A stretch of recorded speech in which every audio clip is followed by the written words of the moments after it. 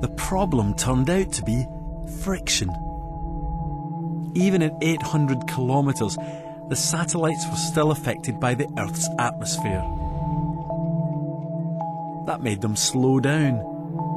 So every year they fell about a kilometre closer to the Earth. To work out the temperature, they needed to take into account the height. So having the wrong height meant the temperature was wrong too. To make matters worse, the drag also affected the satellite's timing. Take a satellite which started off measuring the temperature at 2 in the afternoon. After a few years, it was measuring it at 6 in the evening. So it looked like the temperature had cooled when it hadn't. Once this was pointed out, even the scientists behind the original calculations admitted they were wrong. I think it is a little embarrassing for a scientist when someone shows that they're wrong on something. So yes, it is a little embarrassing when somebody finds an error in your data. Oh, I mean, you've got to feel for them. I mean, I'd be absolutely mortified if I had to admit a high-profile mistake like that. For me, the important thing is that Spencer admitted he'd made a mistake. When the error was pointed out to him, he redid his calculations, and right enough, he came up with a rather different answer. I think when we made that correction, if I'm remembering correctly, I think we went from a cooling trend to a slight warming trend. And then ever since then, it's been a warming trend, actually by sort of ever-increasing amounts. Now even die-hard skeptics had to accept that there had been warming in the second half of the 20th century. Yeah. When somebody says that there's no such thing as warming, I squirm. Yes. Yeah. It's hard to look at all those records and entertain that. How can you argue with thermometers? Yeah. I don't argue with thermometers.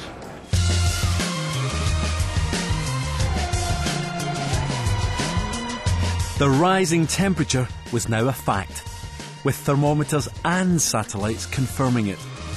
The skeptics' challenge had actually made the case stronger. But the battle was far from over. The skeptics hit back with a crucial question. Was the warming man-made or natural? If it was natural, there was no reason to think it would continue, and nothing we could do about it in any case. And the skeptics said they had evidence that it was just natural variation, because they said it had happened before, and the proof could be found in history. In 1000 AD, the Viking Eric the Red was banished from his native land for murder.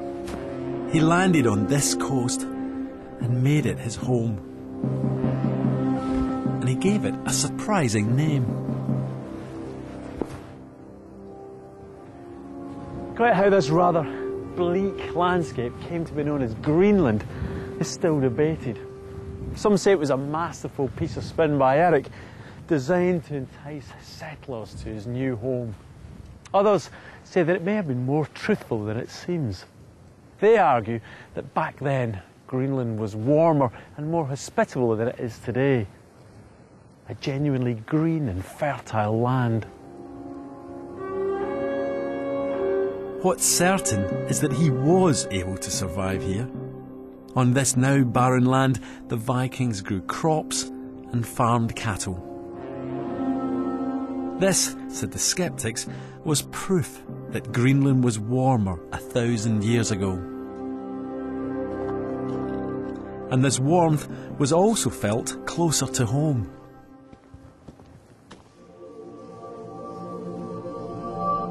According to English historical records, the centuries around 1000 AD were warm and favourable. Harvests were good, the population grew, and culture flourished. This was when Westminster Abbey and Salisbury Cathedral were built. And just like today, it was warm enough to grow grapes in England. Scientists gave this period a name, the Medieval Warm Period.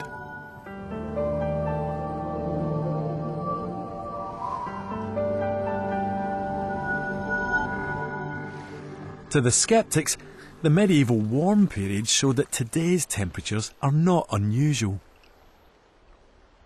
It just doesn't make sense if you know anything about climate history and how much warmer it was in Viking times, for example. And all the evidence shows that the medieval warming was a great deal warmer than it is today. So there's nothing unusual about the current warming. If the medieval warm period really was hotter than today, as the skeptics said, it would support the idea that global warming is just part of the climate's natural cycle. The historical evidence seemed to back up the claim. But what scientists needed was hard data. They needed to know what the temperature really was 1,000 years ago in the medieval warm period.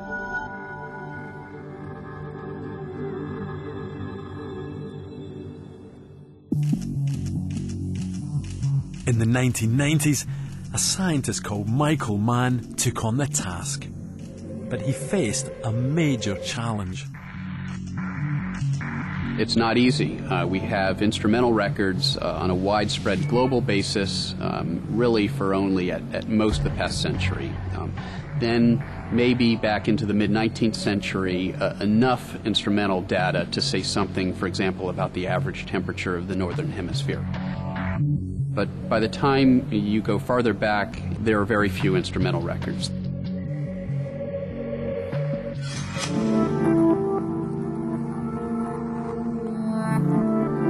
With no thermometer records, Michael Mann needed something that could act like a natural thermometer.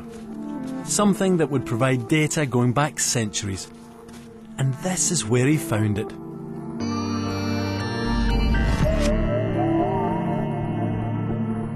I'm in the White Mountains in California, and this area is a real mecca for scientists studying past climate.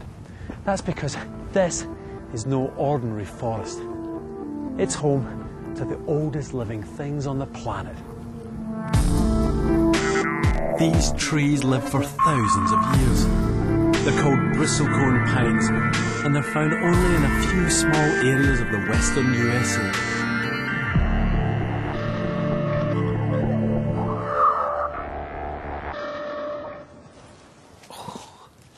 This is strangely wonderful. It feels as if it's oozing out everywhere.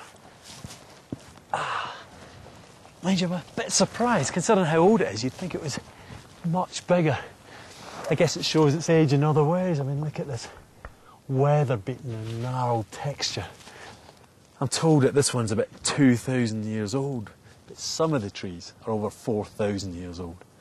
I mean, when they were saplings, my ancestors were living in straw huts. Stonehenge was modern architecture. It really stretches your mind.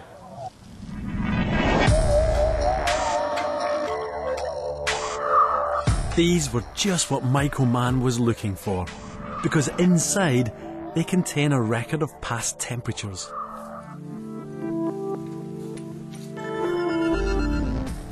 Like any tree, these pines lay down rings, one for each year of their life.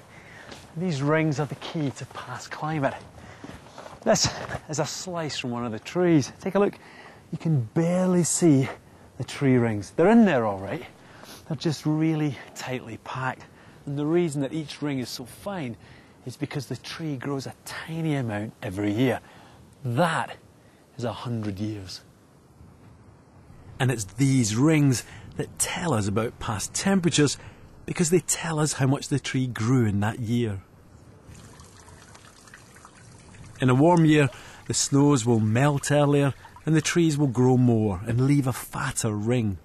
In a cold year, they'll hardly grow at all. It's called a climate proxy. You can't read temperature directly like reading it from a thermometer, but you can use the evidence to estimate what the temperature was. But of course, this only tells you about the conditions in this one place. So Michael Mann and his team needed to find other temperature proxies from all around the world. Places that could tell them what the temperature really was as far back as the medieval warm period.